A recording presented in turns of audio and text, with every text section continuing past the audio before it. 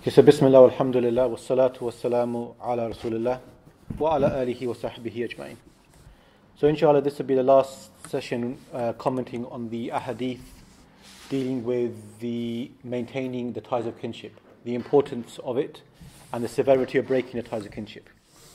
And just as a reminder, last session we had covered the hadith of our Messenger Muhammad sallallahu alayhi wasallam, where he said, لَيْسَ الْوَاسِلُ بِالْمُكَافِئِ وَلَكِنَّ الْوَاسِلَ الَّذِي إِذَا قُطِعَتْ رَحِمُهُ وَصَلَاهَا.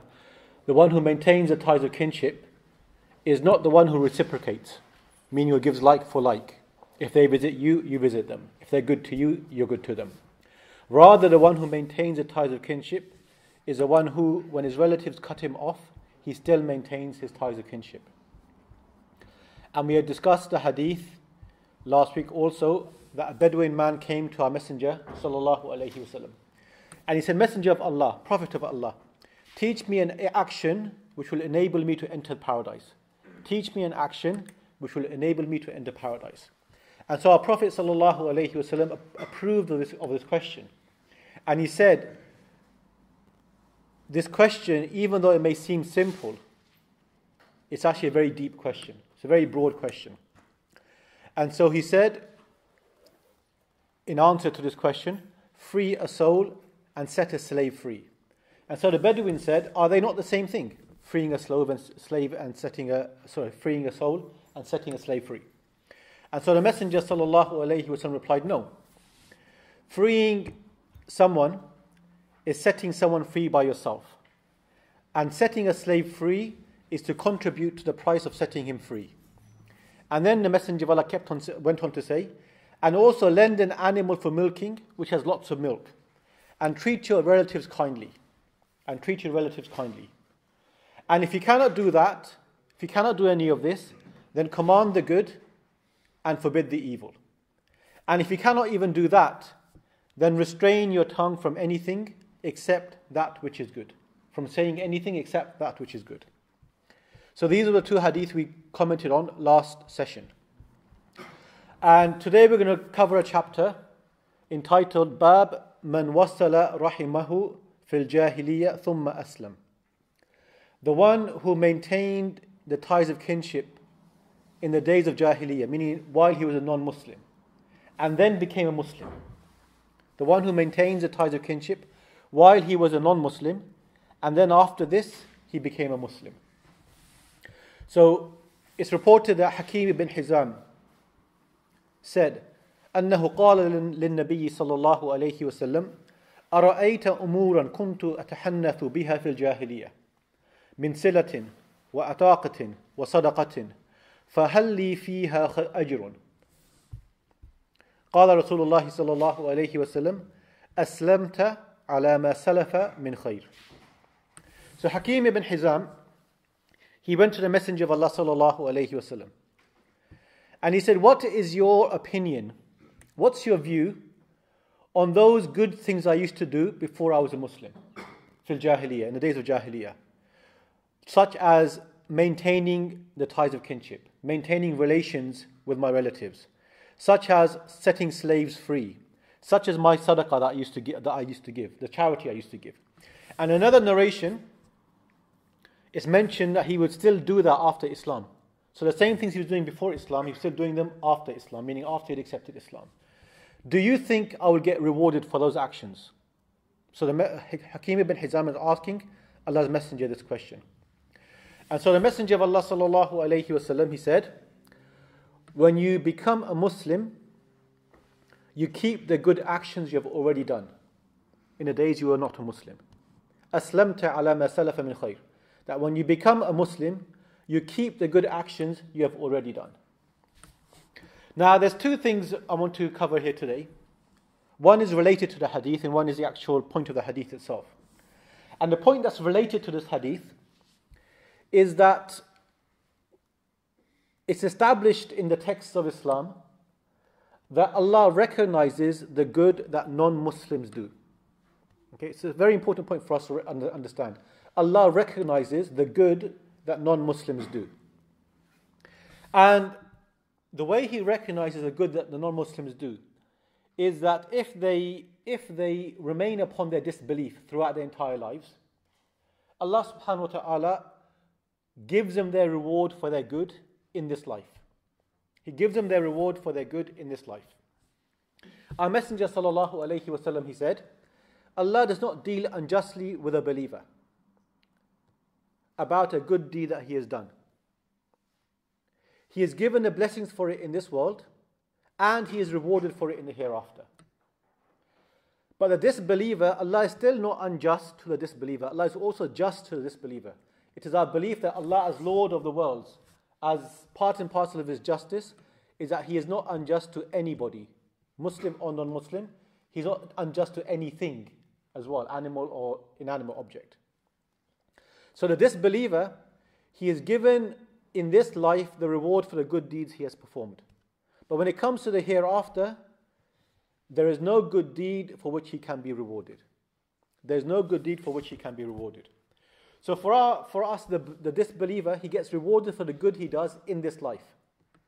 But in the hereafter, the only good that Allah accepts, and the only good that Allah recognizes and has weight with Allah subhanahu wa ta'ala, is that good that resulted from Iman. That good which is a consequence of Iman. Any other type of good deed that is done has no value in the hereafter. The only thing of value in the hereafter is Iman and the actions that come out of Iman. Allah mentions about the deeds of the disbelievers in the hereafter. وَقَدِمْنَا إِلَى مَا عَمِلُوا مِنْ عَمَلٍ فَجَعَلْنَاهُ هَبَاءً مَنْثُورًا. And we shall turn to whatever deeds the disbelievers did, and we shall make them as scattered floating particles of dust. We shall make them like scattered floating particles of dust, meaning weightless and useless. And likewise Allah subhanahu wa ta'ala says, again talking about the hereafter, وَالَّذِينَ كَذَّبُوا بِآيَاتِنَا وَلِقَاءِ الْآخِرَةِ. As for those who disbelieve in our signs, in our revelation, and they disbelieve in the meeting of the hereafter, حَبِطَتْ أَعْمَالُهُمْ. Their deeds are nothing. Their deeds are vain and destroyed. هَلْ يُجْزَوْنَ إِلَّا مَا كَانُوا يَعْمَلُونَ. Are they to be requited or rewarded for anything except what they used to do? So for the disbeliever who remains in his disbelief, the deeds that he did in this life of goodness, charity, being good to other people, helping the poor, all of these sort of things, Allah rewards him in this life. But in the hereafter, he has no reward. If that disbeliever accepts Islam, the reward of those deeds he did as a non-Muslim is carried through. And Allah will reward him for those deeds as a Muslim, and his sins are forgiven. His previous sins are forgiven from the point of he accepts Islam, but the good deeds he did before accepting Islam are carried through, and Allah will reward them will reward him for them in this life and the next. Abu Sa'id al-Khudri radiallahu anhu, he said, the Messenger of Allah sallallahu alayhi wasallam said that if a person accepts Islam and makes his Islam good, meaning he practices Islam and follows on from the implications of the Shahada la ilaha illallah Muhammadur Rasulullah, that if he does this, Allah will decree reward for every good deed that he did before he became a Muslim. And every bad deed he did before he became a Muslim will be erased. Then after that will come the reckoning. In the hereafter, each good deed will be rewarded 10 times up to 700 times. And each bad deed will be rewarded as it is, unless Allah subhanahu wa ta'ala chooses to forgive that sin. So this hadith shows us, as the title hadith as of Hakim ibn Hizam, that the good deeds that a non-Muslim who accepted Islam did are carried through, and they're rewarded by Allah both in this life and the next, as a part and parcel of the mercy of Allah subhanahu wa ta'ala, and a part and parcel or consequence of His generosity. Likewise, if a Christian or a Jew, meaning someone who had previously received a scripture or followed a religion that previously arose from a scripture, if he accepted Islam, Allah subhanahu wa ta'ala will double that person's reward. Again, out of His mercy, out of His generosity, out of His kindness. Abu Musa al-Ash'ari radiallahu anhu, he said, Allah's Messenger sallallahu alayhi wasallam said, there are 3 types of people who will be given double reward. So they earn their reward and then Allah will double that reward. A man from amongst the Ahlul Kitab, meaning a Jew or a Christian, who believed in his Prophet and then lived to see our Prophet sallallahu alaihi wasallam and followed him and believed in him. Such a person will have double reward.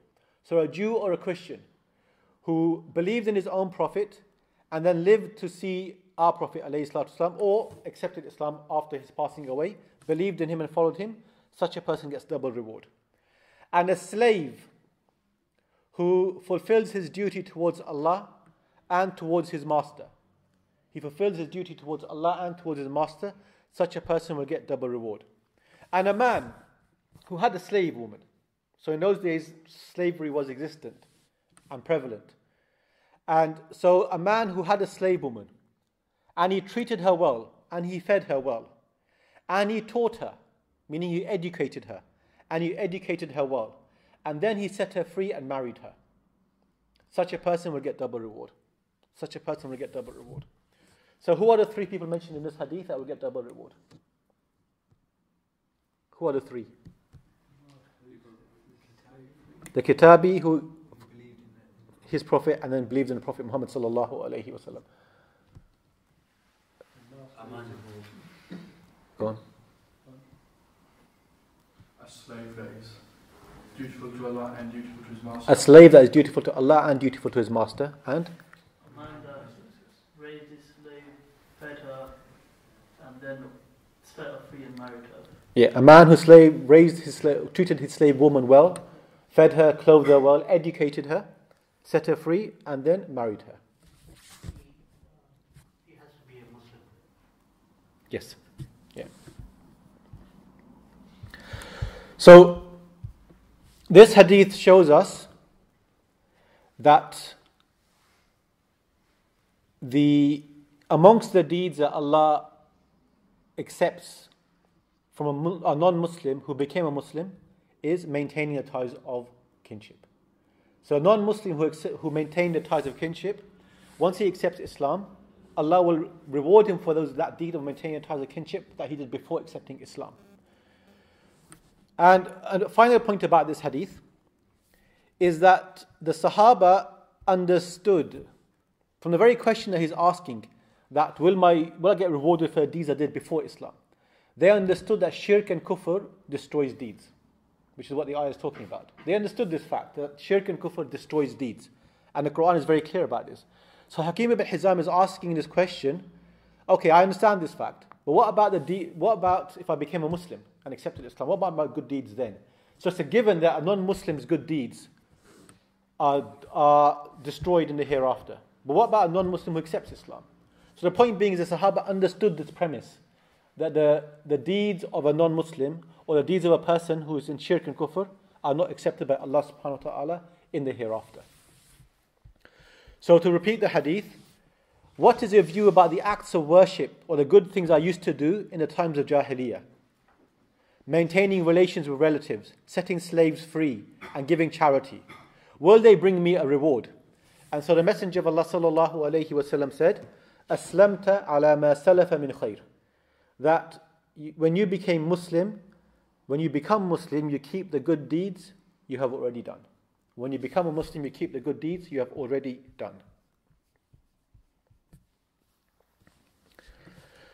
So the next chapter heading that Imam Bukhari rahmatullah alayhi brings, Bab silatu dhir rahim al-mushrik wal-hadiyya. Maintaining the ties of kinship with a mushrik, meaning you have relatives who are non-Muslims, kuffar or mushriks, polytheists, and giving them gifts.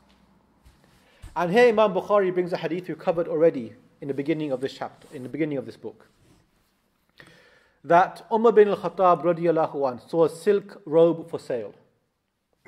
And he said, Messenger of Allah, why don't you buy this robe and wear it on Jum'ah and wear it when delegations come to visit you? It's a nice robe and we meant to wear nice clothes on Jum'ah. And Umar bin al-Khattab understood this. So he's saying to the Messenger of Allah, why don't you wear this nice silk robe, buy this nice silk robe and wear it on Jum'ah, and whenever you get visitations, because delegations of people would come to visit the Prophet ﷺ, leaders would come or delegations on behalf of leaders would come to the Messenger alayhi salatu wasalam. So why don't you wear this nice clothes when they come to visit you? And so the Messenger alayhi salatu wasalam said, only a person who has no portion in the next world would wear this garment. Only a person who has no portion in the next world would wear this garment. And this is because, as I'm sure we all know, silk garments are haram for men to wear, and they are halal for women to wear. The Messenger ﷺ said, holding up some silk garments, these are haram for the males of my ummah, but permitted for the females of my ummah. These garments are haram for the males of my ummah, but permitted for the females of my ummah.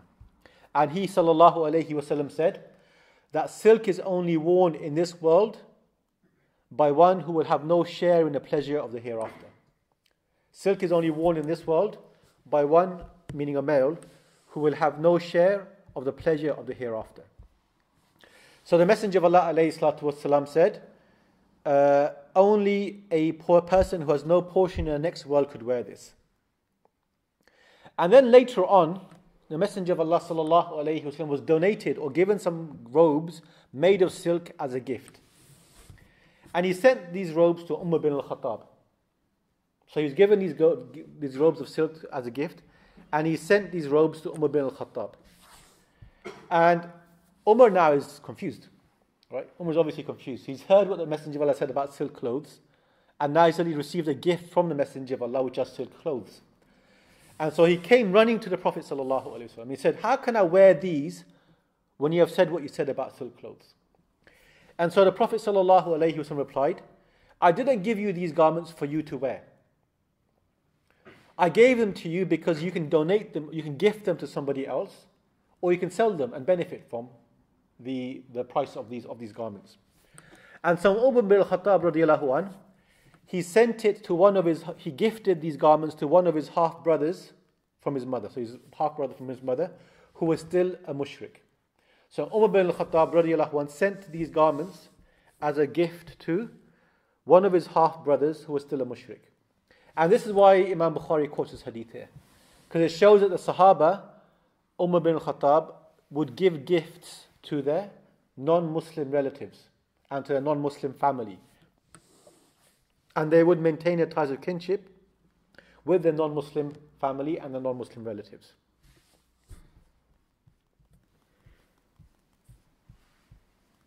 Any questions? Yeah.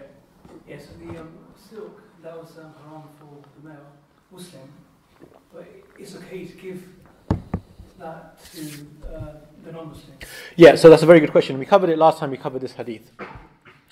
And the answer is no. We can't give it. The reason why Umar bin Khattab gave it to his brother, half-brother, was not for his half-brother to wear, but for his half-brother to either give it to the women of his family or to sell on himself. Okay, it's not allowed for something that's haram for men as Muslims to give the item to non-Muslims. Yeah, or for women. If something that's haram for us as Muslims, we can't give that item to non-Muslims. Yeah, it's still haram. Full stop. You're not allowed to deal with it. But if an item can be used in both a halal way and a haram way, then it's permissible for us to sell that item. So say for example, we cover like silk garments for example. Women can wear them, but men can't wear them. Okay, so I can sell garments because it can be used in both ways. I'm not required to ask the question of somebody coming to me to buy this garment from me, is it for men or is it for women? That's not my responsibility now, right? So an item that it can be used both ways, it's not our responsibility to investigate how it's going to be used by the purchaser. So I'm allowed to sell these items. Likewise, like televisions or radios or phones or whatever, right? They can be used in good and they can be used in bad ways. Because it can be used both ways, we can sell these items, and we're not required to investigate ask questions or interrogate the people who come to us to buy them. How are you going to use them? But an item that can only be used in a haram way, like alcohol, for example, like drinking, wine or beer or whatever, we can't sell it full stop. Yeah. So quite often you get food and stuff, and you check it at home, and you realise it's got pork or other stuff in it, so you can't give that to your kids. No. No. That's what I thought. Yeah.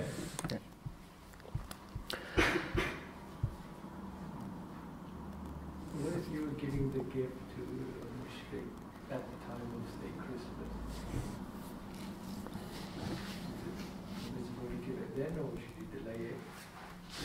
If it's a halal gift, then, and it's your habit to give gifts to your neighbor, then that's fine.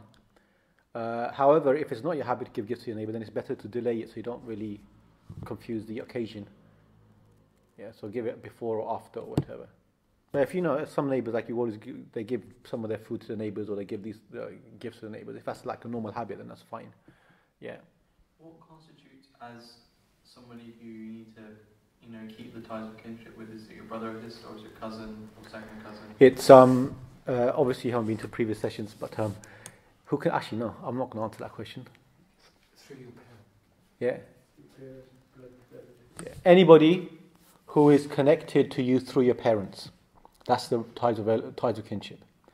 So that's the relations that would not exist were it not for your parents.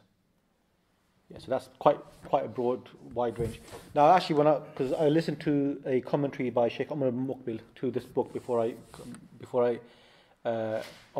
give these classes, in preparation for these classes, and he actually said something very interesting. I've not actually read in any of the classical works, but that's probably due to my lack of reading.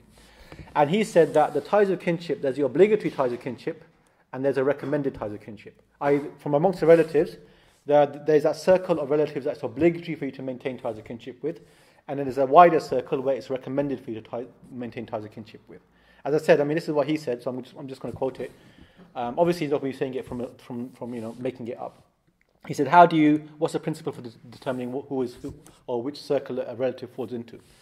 So he said that if you're a male, any female that you're not allowed to marry, it's obligatory for you to maintain ties of kinship with.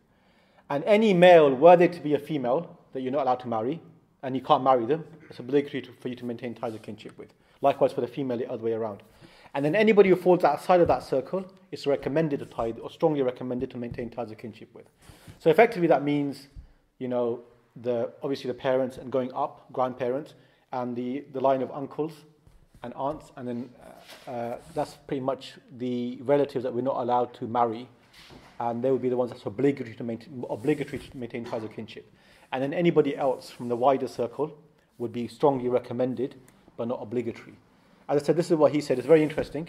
It does make sense from some aspects, but I would like to read it myself in like classical works before properly promoting it. Go on.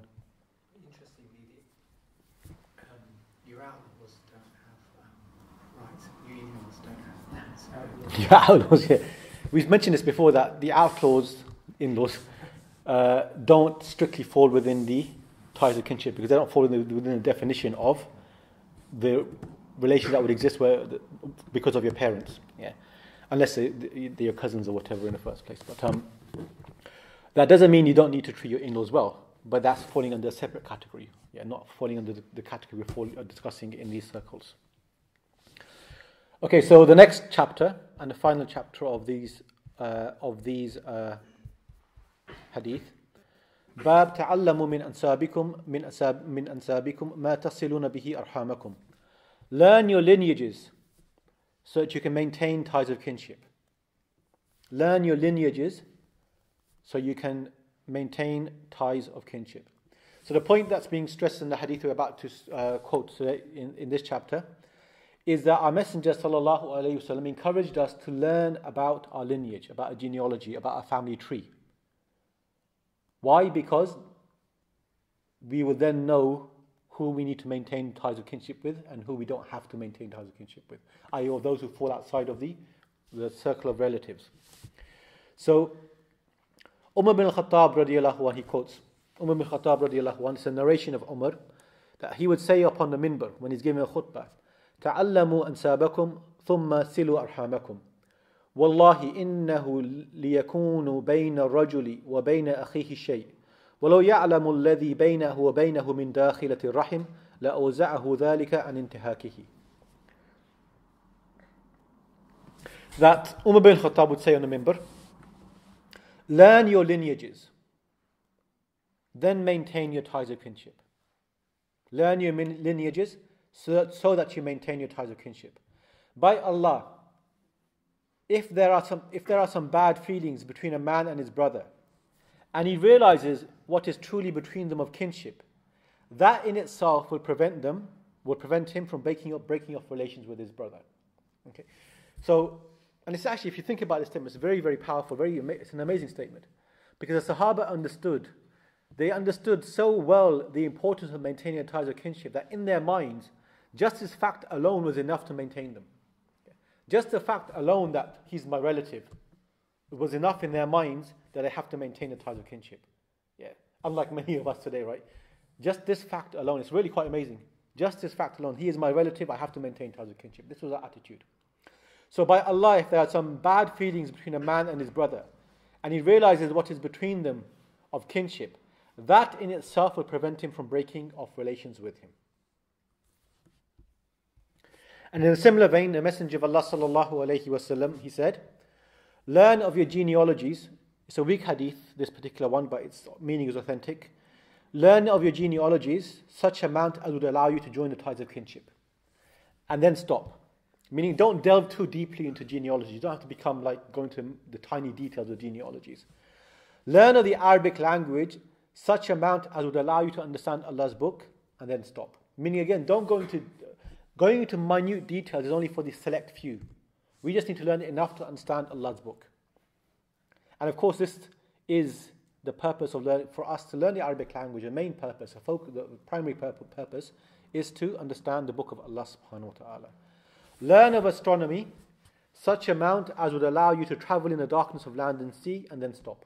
Meaning again, don't go too deeply into it.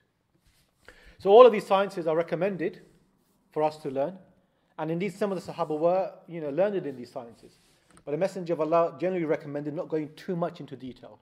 Don't go into too much detail in these sciences. So this hadith, learn your lineages, or this narration rather, learn your lineages so that you can maintain your ties of kinship. By Allah, if there are some bad feelings between a man and his brother, and he realizes what is truly between them of kinship, that in itself will prevent him from breaking off relations with him. And then the next hadith Imam Bukhari quotes from Ibn Abbas radiyallahu anhuma. Again, a narration of Ibn Abbas radiyallahu anhuma. احفظوا أنسابكم تصلوا أرحامكم فإنه لا بعد بالرحم إذا قربت وإن كانت بعيدة ولا قرب بها إذا بعدت وإن كانت قريبة وكل رحم آتية يوم القيامة أمام صاحبها تشهد له بصلة إن كان وصلها وعليه بقطيعة إن كان قطعها. That Ibn Abbas radiallahu anhuma, he says, learn your lineages so that you can maintain your ties of kinship. There is no distance to ties of kinship when they are brought close, even if they are actually distant relatives. What he means by this is that you have distant relatives, but if you maintain ties of kinship and you deal with them well, they come close to you. So there's no distance to ties of kinship when they're brought close, meaning you can bring the distant relative close to you. Likewise, there's no closeness if they are kept distant by not maintaining ties, even if they are actually close relatives. So even if they are close relatives to you, or if they are close relatives to you, and you do not maintain ties of kinship, there's no closeness. You have not fulfilled the obligation of maintaining the ties of kinship with that individual. And then he says, every tie of kinship will come on the day of rising, on the day of judgment, with its individual, its individual, and it will testify on his behalf if he maintained the ties of kinship, and it will testify against him if he cut them off. It will testify on his behalf if he maintained the ties of kinship, and it will testify against him if he cut them off. So this narration of Ibn Abbas radiallahu anhuma, which Imam Bukhari quotes here, is actually quoted as a hadith of the Prophet Muhammad sallallahu alaihi wasallam in a Tayalisi. And some scholars said it's authentic, this hadith. Other scholars said it's weak. And it seems that Imam Bukhari viewed that this hadith is weak, which is why he didn't quote it and preferred the words of Ibn Abbas instead. But both these hadiths, what are they teaching us? They're teaching us that we are being encouraged to learn our lineage, to learn our family trees, so that we can find out who our relatives are, so that we can ensure that we maintain our ties of kinship. And this is very important for us to do. Find out your families, find out who your relatives are, so that you can maintain the ties of kinship. And we learn that from this hadith that the ties of kinship on the Day of Judgment will bear testimony for us or against us. And we've already covered the hadith where the Messenger of Allah sallallahu alayhi wasallam said that inna rahima shajnatun min ar-Rahman, that the ties of kinship are intricately connected to Ar-Rahman, the Lord of Mercy. تقول يا ربي إني ظلمت يا ربي إني قطعت يا ربي يا رب إني. It will say to Allah, my Lord, I have been wronged. My Lord, I've been cut off. My Lord, I have, listing the things that were done wrong, how it's been dealt with unjustly. And Allah will respond to the ties of kinship. So the ties of kinship will speak on the last day, and Allah will respond, showing us that the ties of kinship, its words have weight with Allah. They have significance with Allah subhanahu wa ta'ala. So Allah will respond, أَلَا تَرَضَيْنَ أَنْ أَقْطَعَ مَنْ قَطَعَكِ وَأَسِلَ مَنْ وَصَلَكِ. Are you not content that I will cut off the one who cuts you off, and I will maintain connections with the one who maintains connections with you? Are you not content that I will cut off the one who cuts you off, and I will maintain connections with the one who maintains connections with you? So, learn our lineage and learn our family tree and find out who our relatives are. And the goal, as I said, of learning the lineage is so that we can know who to maintain relations with, who to keep ties with. It is not, as some people do, wali'adhu billah, to lord over other people, to boast about their lineage, to somehow gain position over somebody else. This is not what the purpose of learning lineage is.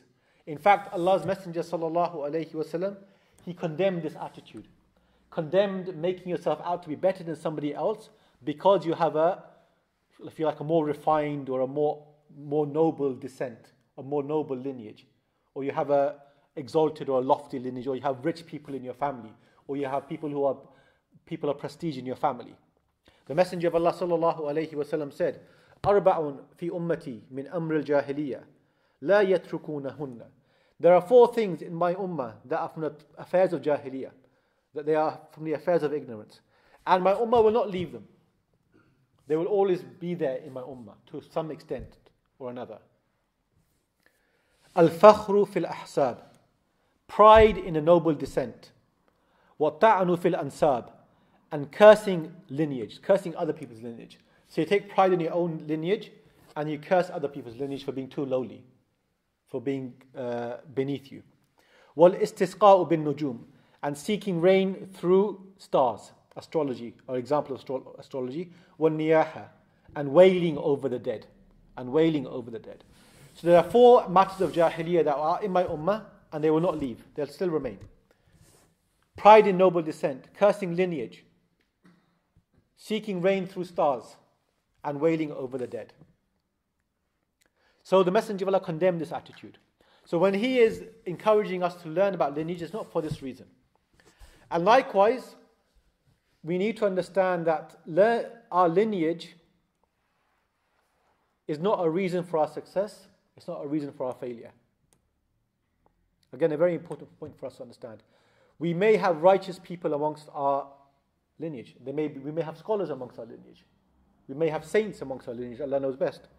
But just because we have saints or scholars or whatever in our lineage, doesn't mean that I'm going to be a successful person.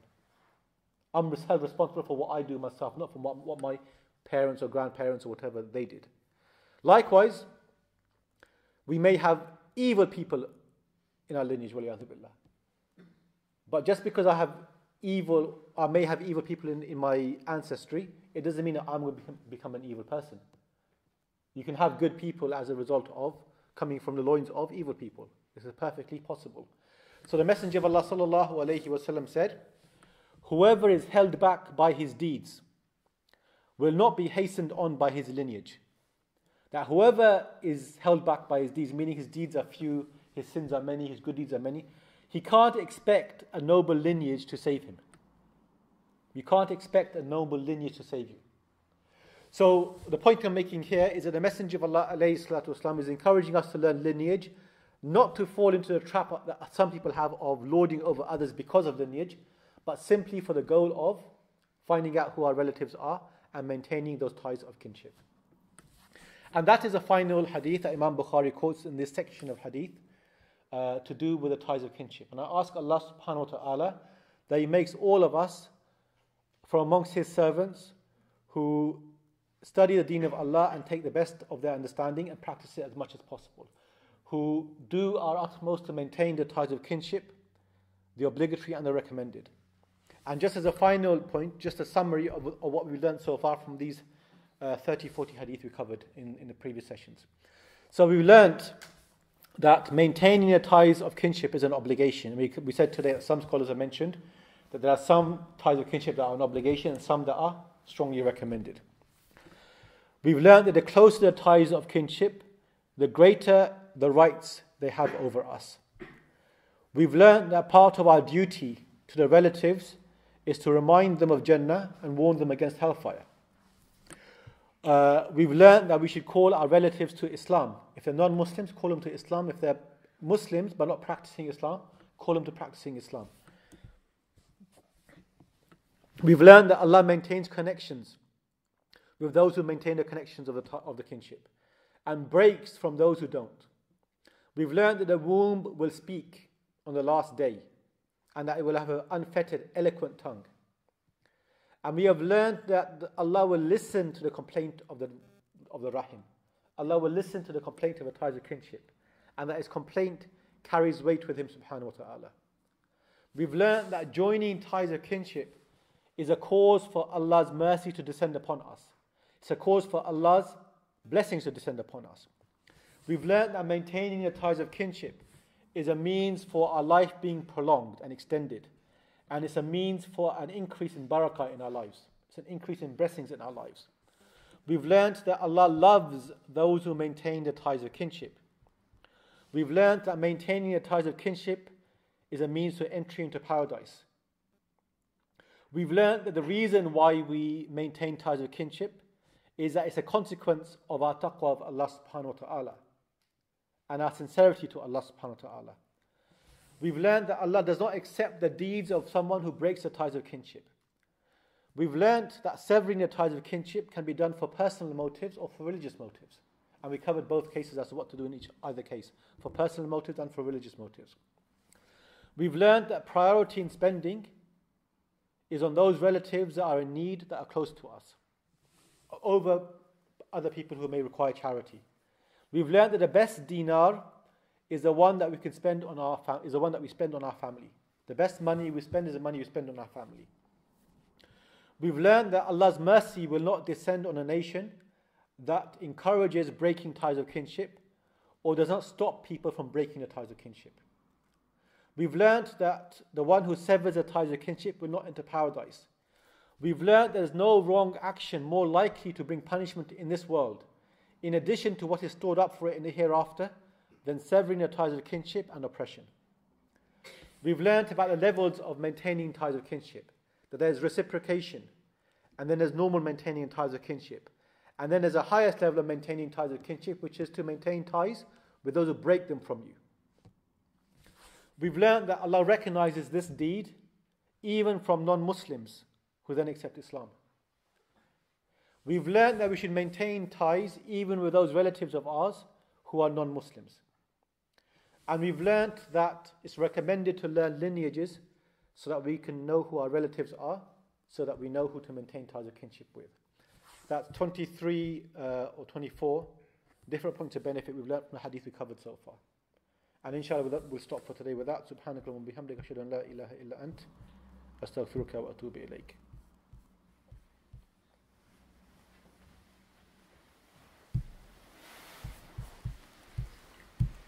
Any questions?